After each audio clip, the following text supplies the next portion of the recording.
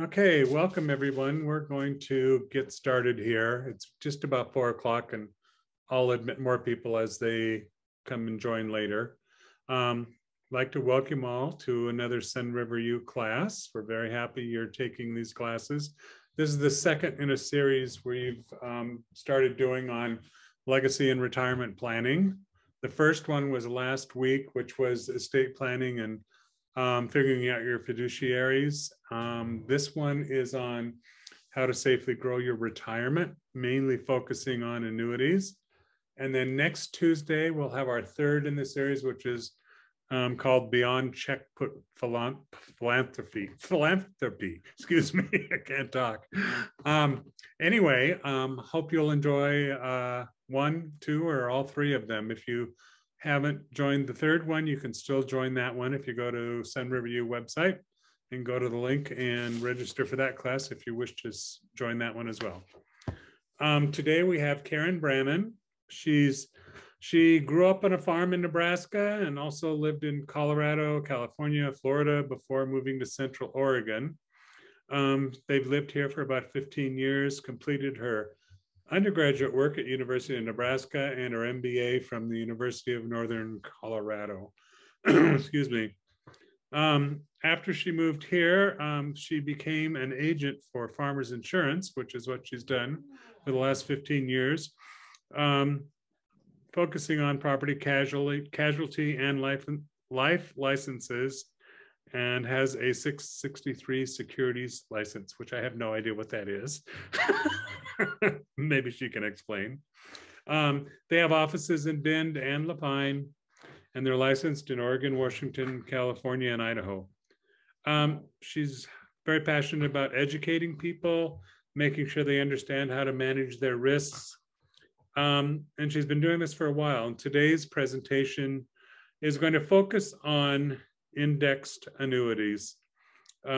She's going to talk about how they can be used to safely grow your retirement money, and explain some of the questions we might all have about them. I know she has a lot to say. I'm going to let her get going. One thing, if you have questions, please enter the questions into the chat. They'll come directly to me. And then at the end of her presentation, we will answer all the questions that you have at that time. Thank you very much. And Karen, I'll turn it over to you. Okay, and hopefully I will be able to do screen sharing completely without problem here. Okay, there we go. I'm assuming everyone can see it. Yes, thanks. So to answer your question about 6 and 63 license, there's several different levels of securities license. I'm licensed to sell mutual funds, not stocks directly. That's kind of the difference. But this isn't an investment product that I'm talking about. And that's why this first screen is a little titillating in the you already insure your home and your auto. Why not insure your retirement? And the reason I say that because annuities are an insurance product, not an investment product. There's reasons that's important, and I'll go over that in a little bit with you.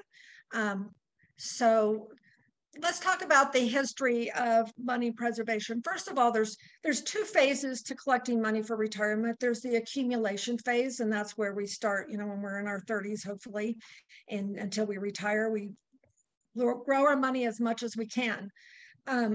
Most of us are now in the distribution stage or the preservation stage.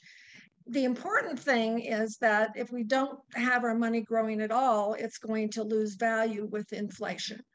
I remember my parents talking about, the great 70s and 80s where you would just go out and you would buy a CD or you would buy a government bond and put your money there. And it was growing at a much higher rate than inflation was growing. So you were able to continue to grow your money.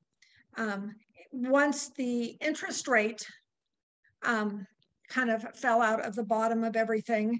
And that was pretty much in 2008 when everything else fell out. We ended up with a very low interest rate. And what happened then was our traditional places to put our money when we're near retirement or in retirement didn't make a lot of sense. I mean, you all see how much money you get on bank interest, right? So the CD, even if you make a 5 to 10 year commitment, you're going to be getting maybe 2%. Same with government bonds. You're not going to get as much as inflation. So it really is a matter of losing money slowly or putting your money in the stock market and risking that your time horizon is too short. And time horizon is just a fancy way of saying the time between when you put it there and when you need the money is not long enough for it to recover if there's a downturn in the market. So people were between a rock and a hard place. And, as American ingenuity always goes, if there's a need, someone's going to come along and find a way to meet that need. So along came life insurance. The reason that annuities are a life insurance product is that they use actuary tables to determine how money will be distributed if it's annuitized. Annuities are not a new idea. This is how pensions have been funded from the beginning of time. That's how they were invented, when company pensions were the normal thing. You worked somewhere for the rest of your life, and then they gave you a certain amount of money. And that's where the idea of annuities came from. But this is the next generation of annuities. You can still get annuities that act as a full pension and do all those fancy things, and you can annuitize and have money for the rest of your life, for the rest of your life and someone else's life. That product is still available. That's not what I'm really going to talk about today. I'm going to talk about some of the new things that the industry is introducing. Now, I'm not going to talk about specific brands or products and features and differences. I'll talk about in general with those things. But really, my goal today is to help everybody kind of understand how this fits into a retirement plan. Doesn't fit into everybody's plan, but it could fit into a lot of people's plans. So the things that, that we didn't like about the old annuities, and we hear a lot about, are the things that we don't like is that there was fees, you were locked in for life, that you had to annuitize it to get your money out. There was downside, not downside protection. The way that these work, it really is very similar to what a CD would do, or a bond account. You put money in for a certain amount of time, it grows. And that part is the indexing, which we'll go into in just a little minute, what that means in terms of indexing for interest as opposed to just having an interest percentage. But most of the time there are no fees unless you buy riders. Not everybody needs riders. And if you do, then the fees probably are acceptable. One of the nice benefits that's not true in, it's true in some bonds, not true in CDs, that the money grows tax deferred. So once you put your money into an annuity, the growth of it is not taxed until it's withdrawn. So it's going to grow faster because you're not paying taxes every year on the growth. And most people honestly never annuitize their annuities. The people buying annuities now are looking for a safe place to put their money and let it grow for a few years.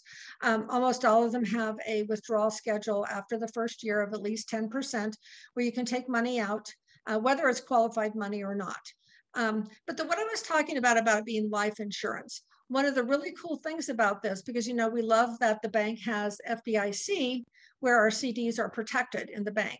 Well, insurance has something very similar to that. It's not a federal program, it's a state program, but every state insurance commission has a state fund to deal with insurance companies that might go default.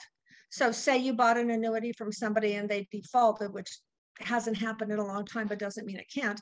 There is a fund at the state insurance office that will pay just like the FDIC fund pays. So it really does have a guarantee against the institution going out of business. The state will pay just like they do with the FDIC. And that's the part that makes the insurance piece of it most attractive, because now we've eliminated fees in most cases. And because it's in an index, and I think I'll just go on to the next screen.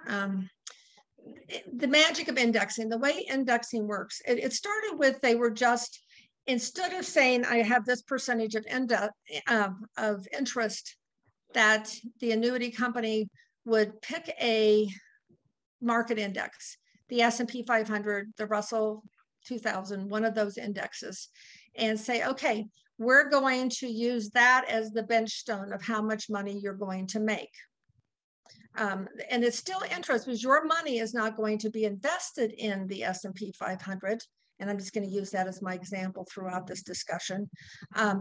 It's going to just mirror that. So whatever the S&P 500 does, you will get a percentage of that growth, which is going to be more than the 1 or 2% that you're going to get in interest. Now, what happens if the S&P 500 goes down that year? Well, most of these products lock in the amount every year. So say you had a good year last year and you got 4 or 5% added to your account. And this year it went down 10%. You stay exactly where you were last year. You don't go down with it. So once it's locked in at the end of the year, the amount stays the same. And then the next year, if it goes down, it stays the same, and then it goes back up. One of the simple concepts of growth of money is that if you don't have any downturns, you need less upturns. Because every time you lose 10%, you have to make 20% to get back up to where you were. So if you never lose that 10%, then you don't have to make money to get back to where you were. It makes the numbers a little more attractive because you're not going to make as much money doing this as you do in the stock market, but you're going to make way more than in an interest-based product. The method for calculating the percentage of growth can get a little difficult to understand. I'm going to go into it briefly, and please ask questions if you have any. There's basically two ways they do it. They have either a cap rate. Let's say on the S&P 500, they're going to cap it at 8%. Anything over 8% the company gets. Anything from 0 to 8% you get. So they take the cap, everything above the cap. Another method they use is participation rate, which is usually somewhere in the 80 and 90 percentile. You only get what the S&P did for 80% of your money. You don't get it for all of it. Well, why do they do that? Because that's how they make money. They aren't charging any fees. They're paying the person who's selling it to you. So you're not paying any fees to your insurance agent or to your broker, whoever you're buying it from. And they're paying me and you're not paying me. And that's important because when you're buying, stocks, bonds, mutual funds, it works opposite of that. Let's see, totally lost track of what I was going to say next. So give me a second. So you don't need to have as much upside when you don't have any downside. And that's the critical piece there. And as I alluded to, how do the annuity companies make their money? Well, they take their money and invest it in whatever index that they're using to determine your money. So when the index goes up, you get 8%, they get 15% or whatever the numbers end up being. So that's the money they get. They also do things where they buy options for downside. So if it goes down, they buy those things where they can make money if that goes down. And that's what protects them so that they don't lose their shirts on the bottom side. So it is quite a dance to watch how they construct these. And some of them are getting very intricate. Just because it's intricate, it doesn't mean it's any better. But the important part of this is that you don't invest your money in the stock market. You can never end up with less money than you started with. And this is why it is a good space holder for money. It's not money that you need immediately. It certainly is not for all of your money, but it's a way you can grow your money safely and outpace what the inflation rate is. It's positioning itself in the market to do exactly what the old CDs and, investing in Fannie Mae and Freddie Mac and all those, or was he a country singer? I don't know. But I remember all the adults would talk about, their bond investment, their government bonds. That's how you go. And the whole purpose that the industry has come up with this is to do exactly that. But there is, they make you commit to a time. I have several companies I work with, and they're anywhere from 3 to 7 years usually. The longer you commit your money, the longer, the more money you're going to get in your cap and in your participation rate, because that gives them a longer time to use your money to have it grow. And here's the things that you need to remember about an annuity.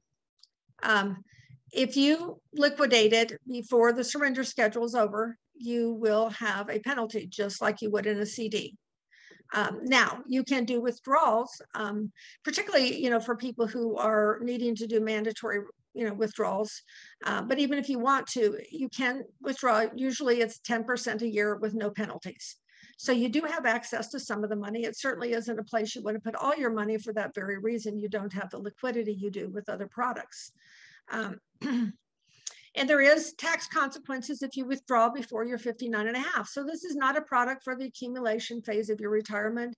It's not a product for a 40-year-old who doesn't have much savings. It is really designed for people who are nearing retirement age, who have less than a 10-year time horizon before they need the money. That's really the position that it needs to be placed in when you think about, is this right for me? It's not right for everybody. And people still have a lot of thoughts about, well, annuities are just too complicated, it's smoke and mirrors. Those certainly exist, but there's ones that are super simple as well. You can't add to the investment once you purchase an annuity. If you like the idea of the annuity and like what it's doing, you'll have to purchase another one. There are minimum investment requirements. Most of them are at least 10 to 15,000. Some of them are 25,000. So you want to make sure you've thought out how much you want to do the first time so that you can get the money you want in it. You do not need to annuitize your investment. After the end of the 3 years, you decide you're done, then you just withdraw your money, pay your taxes that have been deferred for that period of time on your gains, and move it on to the next investment. You can annuitize it. It really isn't. These were not designed to be lifetime annuities. They're designed to be a solution for a fixed period of time for your money to grow safely above the rate of inflation. That is all they were designed to do. And they still have some of the bells and whistles, but very few of them. And it's the bells and whistles that are expensive on any annuity. But these don't have a lot of those because it really is just a safe harbor for your money to grow. So, who should consider having an annuity? Here's how I think about it. If you should have more liquid money available for the next 5 years of your life. You shouldn't put money you're going to need to spend in the next 5 years into an annuity. You can certainly tap into it, but if you have an emergency, you're going to lose money doing that. And also if you're younger, it's not a really good idea. So you really should be in your 50s and looking at this as, I always look at money as buckets. There's the immediate bucket. It needs to be very liquid and very safe. So you're not going to make much money on that. An index annuity is perfect for the middle bucket, that 10 to 20 year money. Or even 5 to 10 year money. It has to be kind of safe because you don't have enough time to recover from the market. And then all your money for over 10 years, that needs to grow even faster because the biggest problem Americans have is outliving their money, not having enough money. And that's most people's fear. So, if you're looking at a 10-year time horizon for the rest of your money, then you can be a little more aggressive with that. This works really well if you have a lump sum inheritance or maybe money from a house that you're not going to reinvest and you just want to set it aside. I was mentioning earlier that my mother's house was destroyed in a house fire. And we found out our house is worth twice as much burnt down as it was standing. That's rural Nebraska for you. And so we're doing some investment in a long-term annuity for my retirement. I'm going to try not to touch it till I'm 80, and then I'm going to do a stream of money out of that. So they work really well for that. And it's a good place to put so you can grow tax deferred because, again, you don't have to have as high of interest rate if you don't have any downside and you don't have any taxes that you're paying on it while it's in the product. It's also a good way to preserve money for your children and your grandchildren to just leave it in the annuity. Every time that the annuity matures in that 3, 5, 7 years plan, you have the choice of just leaving it there or taking it out. You can leave it in there for as long as you want without any restrictions around that. So, I look at it as just another tool in the tool shed. Not everybody likes the idea of annuities. There's been a lot of really bad annuity products out there, but it has a place. There is a need to have people have a way to invest where they don't have to worry. Some people just feel like they have enough money that they're going to risk the market, and that's a perfectly acceptable strategy. It really depends on how risk averse you are. How willing are you to take the risk to grow more money? Because, you know, the more money you're going to make, the riskier the product's going to be. That's just kind of how it works. So with that, I'd like to open it up to questions, because this is a complicated subject. It's kind of hard to give it all in 2 seconds. So I'm hoping people have questions and I can drill down on some of these concepts a little more for you. Hi, we have one question here. Are annuities used by high net worth investors due to their tax deferred nature? That is one of the groups that does use them, yes. And it just really depends on what you're using it for. But it is not just for, you know, the lower echelon of investors. I have several people that I know that, you know, have $1 million in assets and still have a portion in annuities, because it's going to be that everything falls out of the market, the world falls apart, all your investments in the stocks and bonds are down in the toilet for a while. You can always annuitize it and have a stream of income. And it will always be there in a safe kind of way. So I would say it's more about how risk adverse you are, how much you're able to tolerate risk and still sleep at night, and what your long-term plans for the money are. You know, if you want to use it, you know, say for your children, it's money you don't think you're going to need, it's a perfect place to put it. If you know, like I say, I like it for that 5 to 10 year bucket. What am I going to, you know, I've got my safe money over here that I'm not making anything on, but I've got, you know, 5 to 10 years, because cyclically the stock market recovers in at least 10 years. There's never been a time in the history of the stock market that 10 years after a terrible crash, it wasn't back to better than it was before. So the industry kind of uses that as the, you know, bench stone for, you know, if you have less than a 10-year time horizon, you need to be a little careful about what you do with your money. It needs to be something that you can get at regardless of what the market's doing, and not have to suffer the consequence of taking money out in a down market. So with the annuity in that middle place, it's just a safe place. That money can still grow more than the 1 to 5 year money, but you know, it's safe, and you know it's going to be there in 5 years when that becomes your 1 to 5 year money. So I think looking at buckets makes it easier. Okay, another question. What is the current rate of return for a new annuity right now? On an indexed annuity, they're running 4 to 6%. I mean, 6% at the very top. I think, you know, 3.5%, 4.5% is a reasonable amount to expect. And they're making more and more choices on how you can invest in these, you know, what products you can, you know, what the indexes are. They're not going just with the standard like the S&P. They're creating their own indexes, and it's getting quite complicated. So, you know, I would say 6% is the cap at the most you could hope for, and it's probably more realistic to say 3.5% to 5% is where it usually would land. But again, you have no downturns, so if you miss a year of the upside, you're still going to stay at the same place you were at. There's some interesting charts available that show how that would, you know, long-term work, that the difference between what you would have to make in the market, taking into account up and downsides, versus in an index annuity where you only take the upside and you never have to take the downside. And your investment is safe. You're never going to walk away with less than you put in to start. Okay, you kind of answered this earlier in the presentation, but we had a question here about what is the average commission?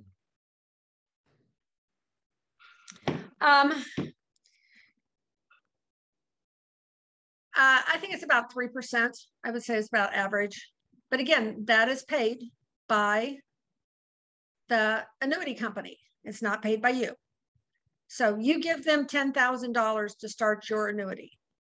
And they give me my 2 to 4%. And you still have your $10,000 in your annuity. They're paying me, which is different than how it works in stocks. You know, you have a sales charge there, and they're, you know, you're paying for that. So and it's a one-time commission for the sale.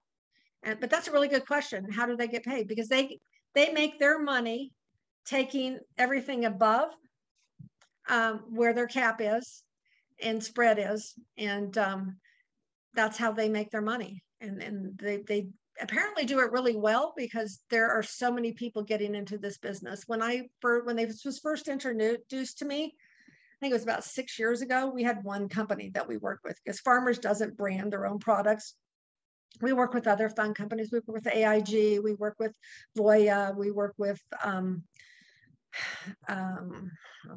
can't think of the name of it. Athene is another one we work with, Axis.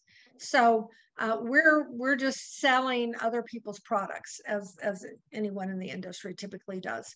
But now we have so many different choices compared to what we used to have. And you can still do a straight interest-based one, but I usually don't recommend that.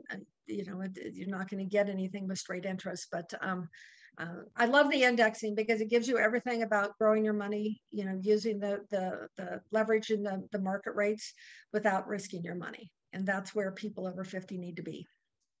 So another question, how exactly does annuitization work to create an income stream? Okay, well, so when you annuitize, which is a choice you have at the end, you know, once you've made it through your initial years, you can say, okay, now I want you to annuitize this. And then the process of annuitizing, they're looking at the same actuary tables that they look at for life insurance, figure out what your life expectancy is. You have to decide, do you want it for your life only, or your life and your spouse's life, or you want it for the next 10 years, not necessarily your whole life. There's a lot of different ways you can annuitize. And then they figure out through the actuary tables what you would get every year. And then you start getting a monthly or annual check for that amount for life. It's a lifetime payment, even though you may not have as much money in there as you're going to end up getting. That's what annuitization is about. The challenge comes with how to annuitize. Who do you want to include? What if you die a year after you get it? I mean, that's where some of the horror stories come in with these. And certainly if you are buying one for the purposes of a lifetime stream of income, then that's something that, you know, you have to put a lot of thought into. And I think that's a good way to have a steady flow. Even though you have a nice portfolio of investments, you have this one piece that's going to give you a steady income forever. And that's, you know, but again, most people aren't doing that in today's day and age because they're looking for that replacement to the CD. And that really is where this fits in the market. There are fancier annuities than the indexed annuities. There's variable annuities, there's fixed annuities, there's all kinds of annuities. But again, this is the one I want to talk about today, because I think this is the one that's most confusing for people, that, you know, you get the growth, but you don't get, you don't have any downturn. If it levels out, you know, here you're going to look like this. First year goes up, next year level, next year up. So instead of, you know, getting 10% the first year, going down 5% and needing 10% to get back up the next year, you're going to be the same place that person was by just going up 5% because you didn't go down. So your gain does not need to be as large when you're not having any downside that you have to make up for. Does that make sense? Yeah. Part of what you just said a little bit, what happens to your annuity upon your death? Well, again, it depends on what you chose. If you choose just you, and just like a pension, think of it as a pension. Is it basically when you annuitize it, it has become your pension. And if you choose it for you and your wife, then your wife will get it until she dies. If you choose it just for you and you die 3 months after you put it into place, they get to keep it all. If you choose to do it for just the next 10 years, because then you've got another source of income coming in, at the end of that 10 years, it goes away. You get to choose, just like if you were going to go into a pension, how you want to settle that. The way you get the most money is just your life, but most people do it for the both spouses, you know, so that you get a share of the other spouses. But there's, yeah. They get to keep whatever's left. And if you live longer than you're supposed to, you get more money than you should have. So, sorry, just to ask, I'm asking this to go on with that question. if you have a beneficiary to your annuity upon your death, do they just get whatever principal is left in there? Or most of them are designed that way. Yes, there's not a general rule around that for the beneficiaries, but not if it's been annuitized. Once it's annuitized, then they don't get it. So the beneficiary comes into play before it's annuitized. In most cases, I can't say universally that's true, but that's how it's designed, and that's why most people don't annuitize it, because they're not looking at it as, because you can withdraw from it. I mean, most of these you can withdraw 10% a year without any penalty other than paying the taxes on the gain. And then if you die, your beneficiary gets it. But once it's annuitized, you're locking in how you want that to be paid out. You're saying, yep, I'm okay if you just pay until I die, whenever that might be. And then honestly, that's one of the reasons it's kind of gotten a bad rap. I mean, we all probably know some government employee who, 2 months or 2 years after they retired, they died. And, that whole pension that they worked their whole life for went away. Now, a government employee doesn't have any choice but to annuitize. Well, they can cash out and do their own investing. But I think that's probably the biggest reason that you don't see a lot of annuitization, because it doesn't give you flexibility at death. Okay, I'm moving on to another one. We have a few questions here, so I'm kind of moving forward. If a person has a portfolio that is 75-25 stocks to bonds and has no obvious need for the funds in the near term, does it make sense to replace the bonds with annuities? I can't give investment advice without knowing the person's risk tolerance and those kinds of things. It's not really within the scope of what I'm doing here. I can get in trouble with FINRA if I start answering those kind of questions. Okay, I'll move on then. Okay, be happy to have a private conversation with anybody about that. And you can find me in any phone book, on any billboard, and in any newspaper. But I have blonde curly hair in those pictures. Okay. Are they taxed as capital gains or as ordinary income? Good question. I knew this. I'm trying to remember. It's taxed as, I think, capital gains. I'm pretty sure. No, I think I defer to your accountant. I think I'm not sure on that, but I could Google it really fast and find out. This may or may not be a question you can answer also, but I'll read it anyway. What type of economic or market conditions are best for investing in an annuity? I understand individuals' risks averse going for CDs or annuities versus the stock market, but are there economic indicators that would point people toward investing in annuities? Well, the way I look at it, and I can't answer this one, I look at the volatility of the market. I mean, right now we're in the longest bear market that there's been. It seems like the entire time I've been in this business, it's like, yeah, it's going to crash, the 7-year cycle. And now what are we on, year 12 of the 7-year cycle or something? But, there's a lot of instability in the world. And I think, when you're looking, this is really for the people who are having trouble sleeping at night, wondering what they're going to wake up to in the stock market the next day. And if you want to hedge against, the worst case scenario, and there's a couple of really bad years, I think I think it has more to do with your risk tolerance than anything else, and the way I look at it, I looked at how much the market went down this morning, and I was, it probably will go back up tomorrow. It probably has already. I haven't looked at it midday. But for a lot of people, that uncertainty of what the market's going to do is a big stress point. And I would say for those people, it makes sense. If you're a really savvy investor and you're watching, what the market's doing and you're comfortable with where you are, it may not be for you. I think it's for the people who just don't want to be afraid. Okay, another one. Do you have to lock in gains every year? And what if you don't?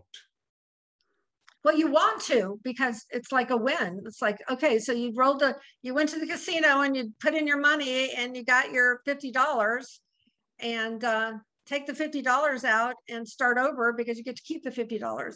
If you don't lock it in, then what would happen is that if the market goes down, you would lose that $50. I think all these products lock in annually.